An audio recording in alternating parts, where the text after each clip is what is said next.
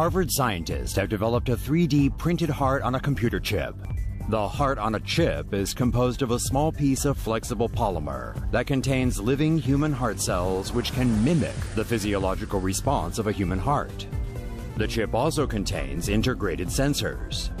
The sensors collect data on the beating of the heart on a chip, which can be used to study how the tissue responds to drugs or toxins.